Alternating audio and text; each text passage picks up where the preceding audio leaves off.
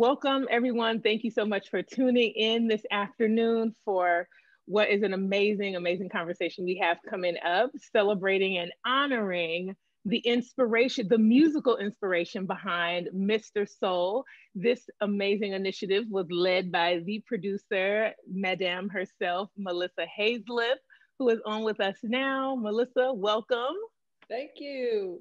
Great. And then we have two phenomenal, Grammy Award winning Beast Giants on the call with us.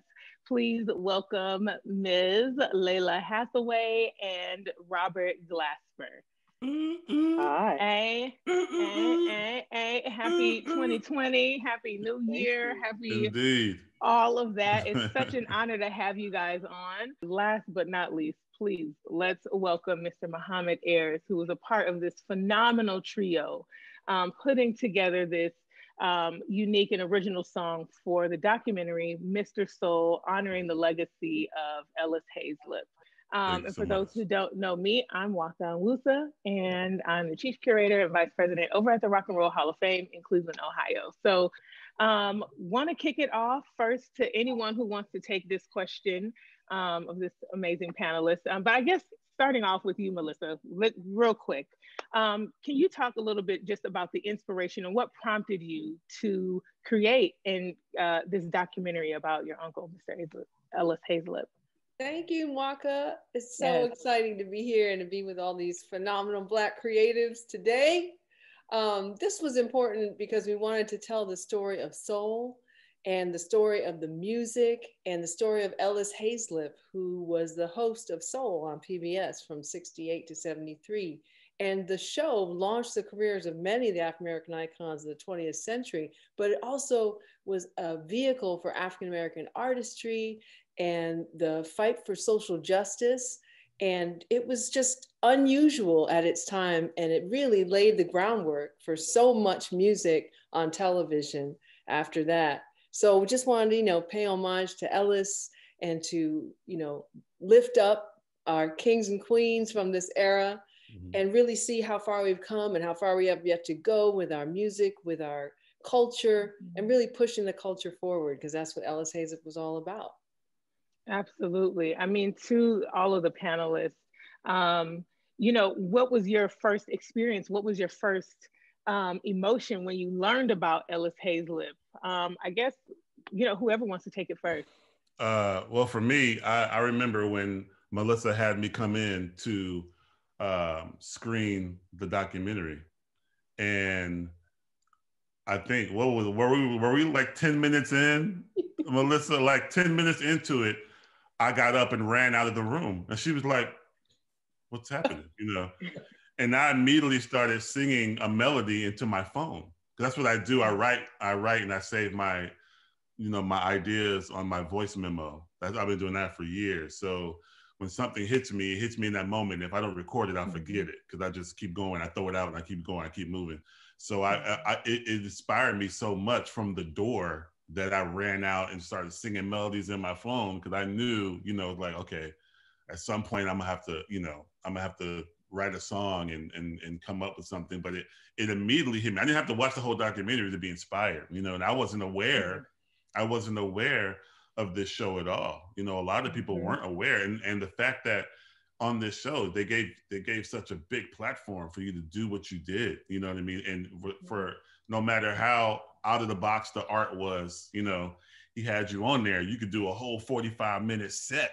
You know what I mean? And it was like, nobody does that ever. Nobody, there's still not a show like that. Nobody does an hour set. Like, you know what I mean? Right. Exactly. You know what I mean? And it was just like, what the hell? You know what I mean? So just that in itself was amazing. And all the people that he had on there, that was like, it was their first time really performing on television. You know what I mean? Like that was amazing too. So I just learned so much watching this show. I learned so much about and the platform, like you said, that he gave people, to talk about social justice. You know what I mean? When you had Muhammad Ali on there, you had Angela Davis, and so many people, on there, talking about social justice and everything. So it's just that plus an hour of music. It was just like a whole lot of Blackness coming at you, like boom. And it was amazing to see. You know what I mean? It's something we need now. You know what I mean? Yes.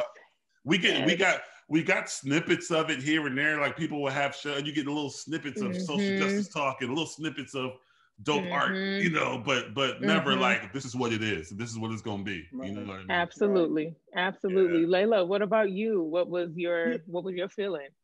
You know, it's interesting that Melissa said it was unusual for the time, but it's even unusual for this time because I think, as Rob is saying, we have like these moments, these touchstones of culture and elevating the culture and hearing the news and understanding what's happening in this part of the world and understanding sort of what's happening in dance and sort of what's happening in art.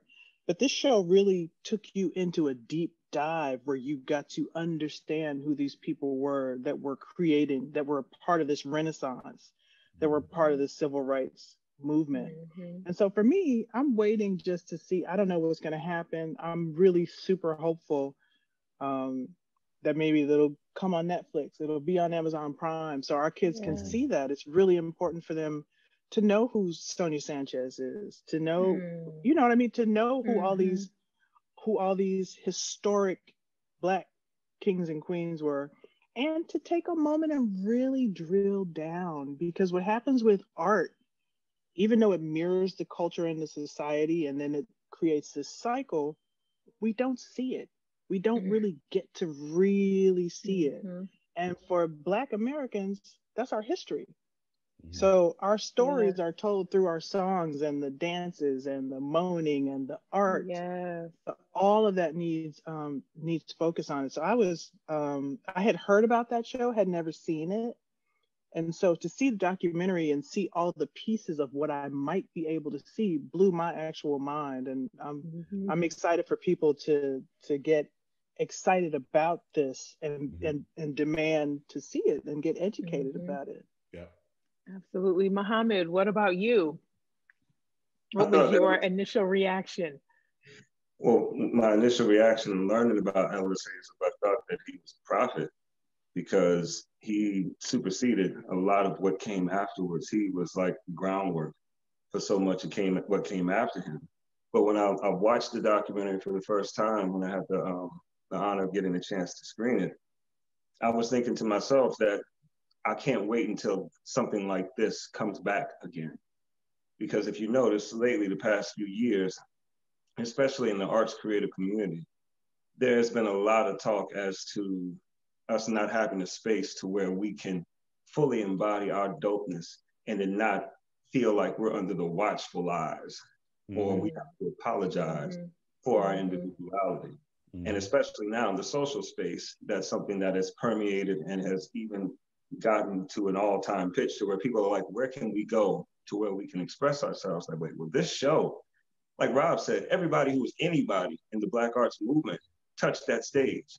So that showed that Ellis Haizlip was a networking genius. How at that time, he basically, anybody who was anybody wanted to go to a public access television show, Channel 13, and go and perform and do 45-minute sets. And like whole show. The whole show. You know what I'm saying? And that's the thing. Also, the beautiful thing is that in the documentary, you saw that Ashford and Simpson, they got their start. He pushed them out there to want to be their own group. There are not many people in high places that will give you an opportunity to say, yo, I think you're dope, you should be on this. Me even having this conversation right now is proof that, like Rob, there are not many artists who get into that position who will say that, yeah, I think that you should do such and such and give you an opportunity to write and create. Ellis Haizlip was one of those people. He didn't hoard over his position. He opened it up so that we could have a place, a hub, a home to come and perform and show our dopeness. I mean, what's not to love about that? Hey. Right. Oh my gosh. Oh my gosh. Which, I mean, then all of this inspiration, like we're with the whole music hub right here. So let's get into the creative process. You all have touched on it as far as like what you were feeling. And Rob, you're saying, like, now I'm calling you Rob. I hope that's okay. Oh, you good. We good. Family, we good. Sis, we all good. Okay, I'm drinking my uncle nearest here. I'm like, I done got a little too loose. Melissa, do people ever call you? Do people ever call you No? No, they don't. They don't. And I always see that. It's N-O, but no, N-O. people don't. No, people don't. But hey, I'm embracing that. I like now. that. I like that. Right? No, that's what's up. So getting into the creative process, you mentioned like you have your phone, you're doing the melodies on your in your memos. Mm-hmm. Like, talk a little bit about how, because it starts with you. Like, mm-hmm. you're running the narrative here, mm-hmm. and like I love that. Like, that's, I feel that same vibe. Curated, like you're running this. Yep. How did all the pieces come together? How did Lalah come into the picture? How did Muhammad come into the picture? Can you tell us about that? Yeah, I mean, I grew up, my mother was a singer, and she sung, you know, all the styles: jazz, gospel, R&B, soul, you know, country. She sung everything.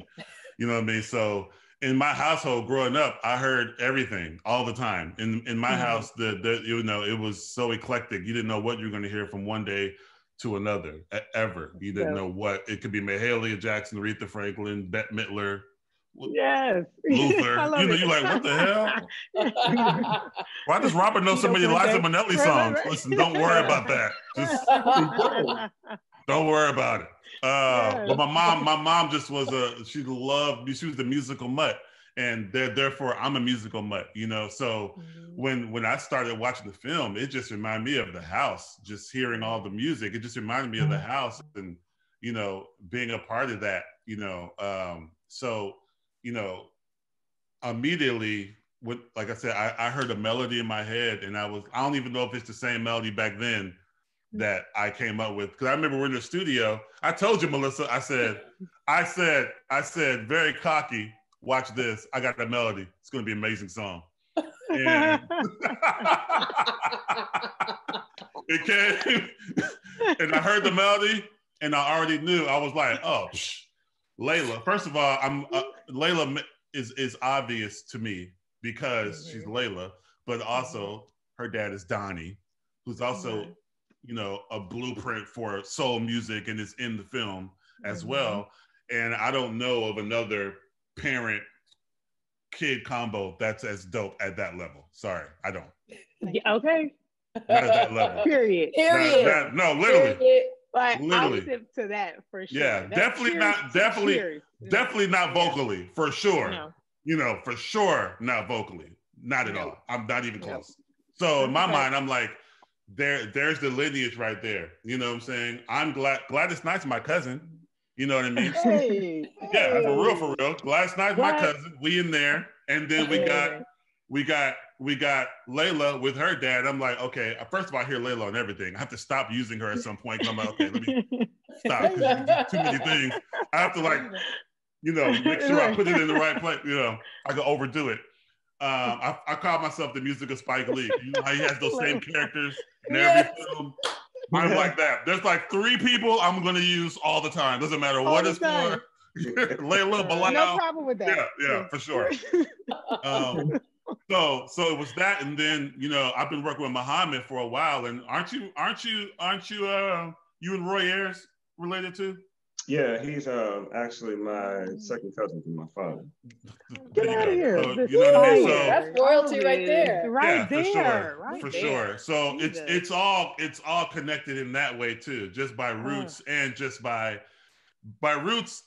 sheer dopeness. Sorry, that's just what it is. I mean, it is what it is.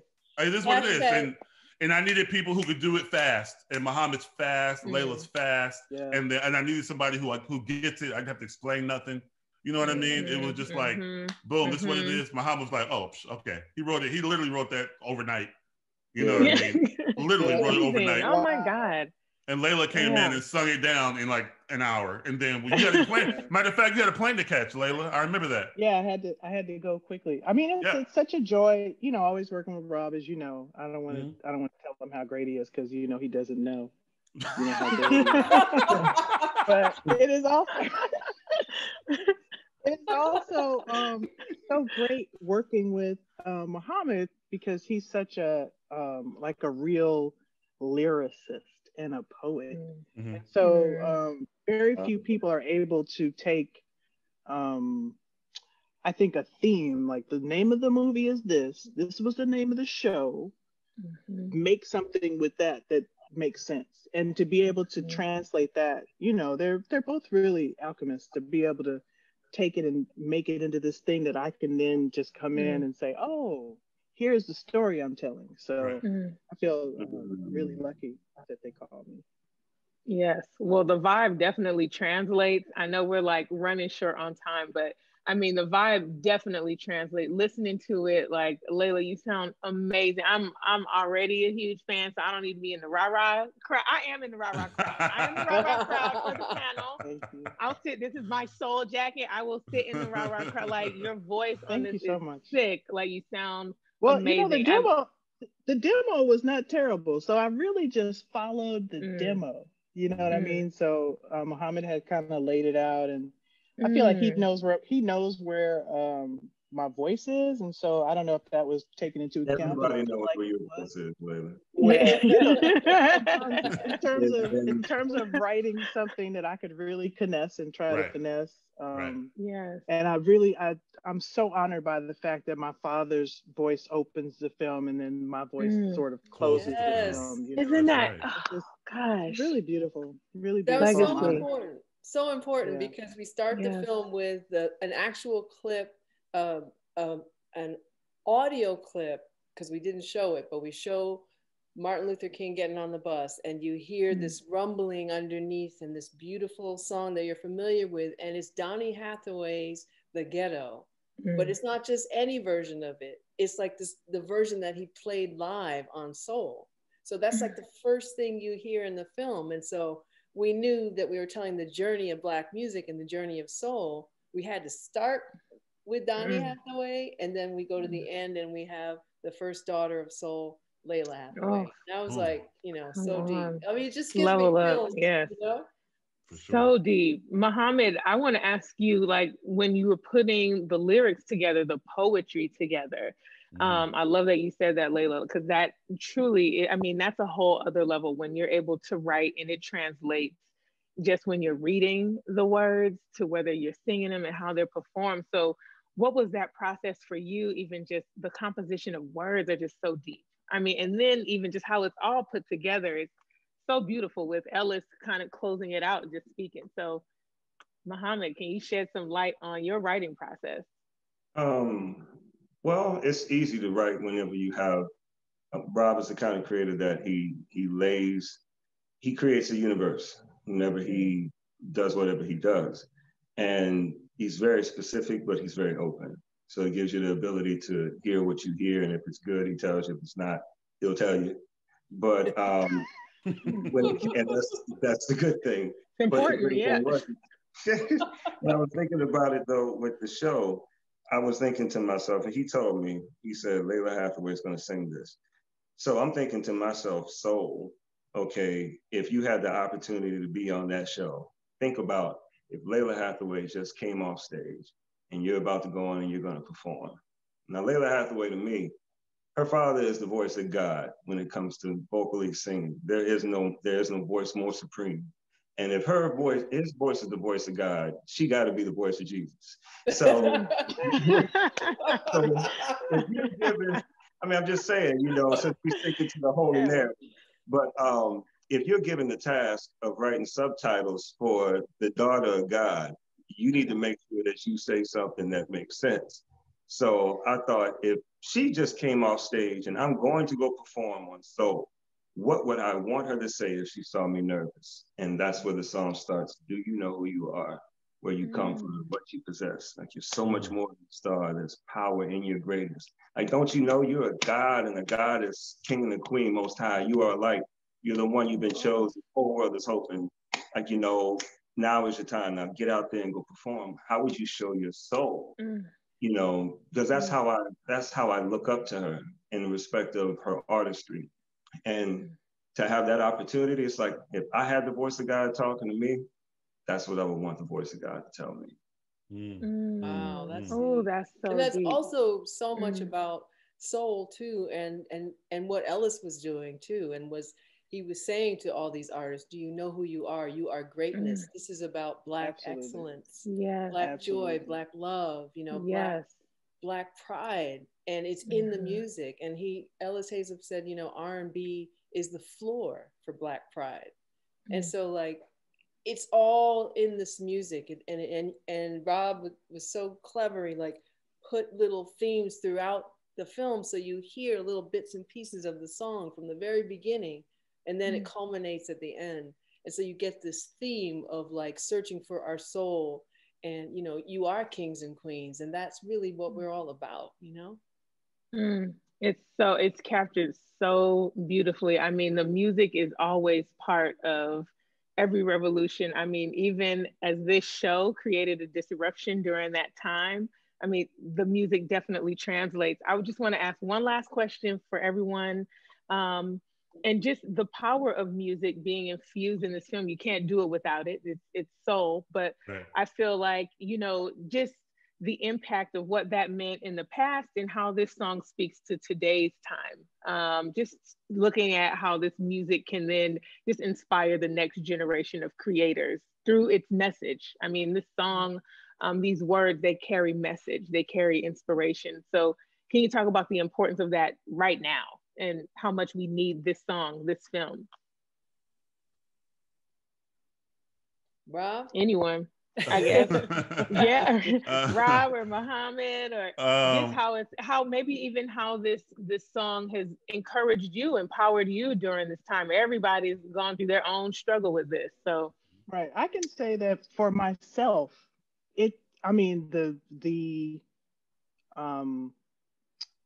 the lyric itself is so self-explanatory and so simply and eloquently and beautifully said. There are a lot of people that write lyrics. There are a lot of people that write poems. This actual guy that we have here is an actual songwriter. So he took a thing and said, here's a message I'm trying to imbibe, and this is what it is. It's so important right now because Black America, we often lose sight of the royalty that we come from. And so to have it so succinctly put, without innuendo, without machismo, without all of the stuff that makes radio what it is right now, that makes being like a lyric writer what that is right now. It's just a beautifully eloquent, simply said song. And those are like my favorite songs. And I honestly think, as far as the melody as well, the melody and the lyric, those are stories that need to be told to Black kids, particularly now, because they're being fed a lot of information that is counter reality and simplicity. And so, I agree. Yeah. They did a good job. They did a really great job. And I was really honored to just be in the room.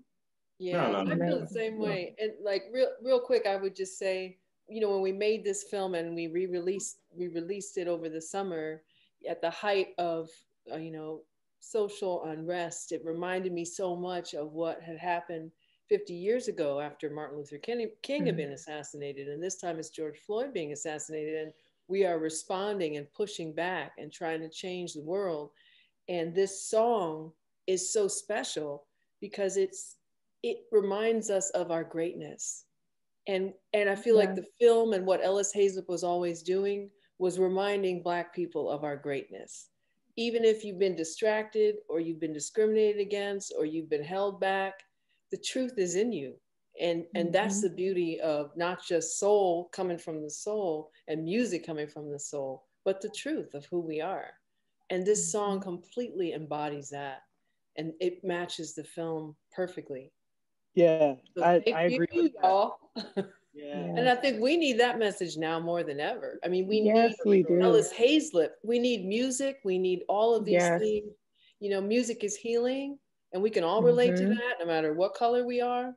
Music is universal, and Black music is universal. Black history is American history, right? Yeah. So all of this is really important right now because we need soul and the voice of Ellis Haizlip and this kind of music to restore the soul of a nation. Oh, there we go. And I feel that it will. I really do. Yes, definitely moving. If I may add something to do you realize the messengers that you sit amongst? Like I was watching Rob's GQ interview, good interview, Doc. The breakdown with all of the musical scenes in jazz music, and this brother's depth of knowledge when it comes down to the connection to the past and how he's been able to interweave it into something presently. What it is remarkable because there's so much nowadays that's created that's counter to that. Layla's connection to the legacy vocally, her being the de facto instrument, like that, okay, she connects to that past organically because of not just her lineage, but also because of her study. Like it takes, do you know how hard it is to be able to learn how to tooth and throat sing, to switch your voice into 2-3 harmonies? I mean, that's the level of commitment and depth that this woman has to the craft. You know, but do you know what's the best thing? You talk about connections to all of that. They appeal to a young audience. You look at their numbers, the bulk of both of their audiences are young. And the fact that we have messengers that have the depth of knowledge and education, that on their social media platforms in the real life, they share so much of it. That's a testament to, you said, message music. It's the messengers. Ellis focused a lot on the messengers. He was quick to want to use his platform in order to pump the messengers out there. And I think that now that things are coming back around in this digital age to where it's more analog and organic, I love the fact that you have these creatives that you sit in the company of that are doing a lot to change the narrative and the sound and the texture of where we're headed. Because there's a shift that's happened. And if you pay attention, they're two of the people that are at the forefront of that change, man. Hey, you better speak on it. All right. I love it. I love it. Rob, well, I think, look, my computer died. I ran and got my charger. It died right in the middle of I thought I was like, oh, well, Rob has to go. Like, all right. But Muhammad just ended it perfectly. What he did, that was what we needed. Did.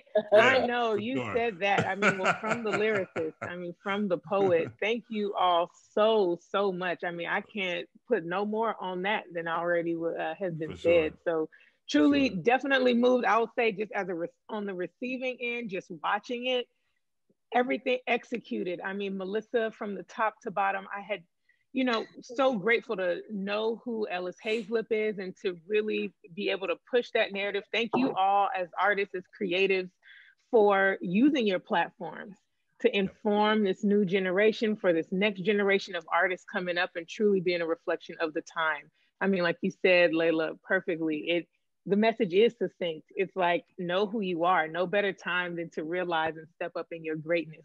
And let that be amplified. This film helps us do that. So Melissa, thank you so much for allowing us to do that. And gratitude to Ellis Haizlip for giving us so much to even be able to give back for right now, All right, so thank you. Thank you.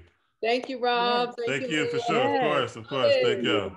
Yes. It's nice to meet all of you guys. Truly, indeed. Truly. You too. Thank you, Melissa. Oh, show me your sign.